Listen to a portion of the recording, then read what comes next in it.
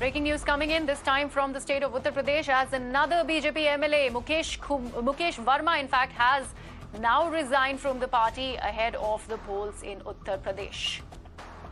So another blow to the BJP right ahead of the polls. A bunch of resignations in the poll-bound Uttar Pradesh, including that of the state government, Minister of the State Government, Swami Prasad Maurya. And now we're seeing one more resignation of Mukesh Verma there, a series of resignations.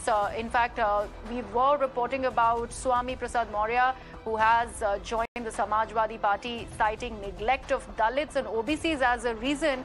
Now that set a major alarm, and now there is another resignation of Mukesh Verma from the Saffron Party.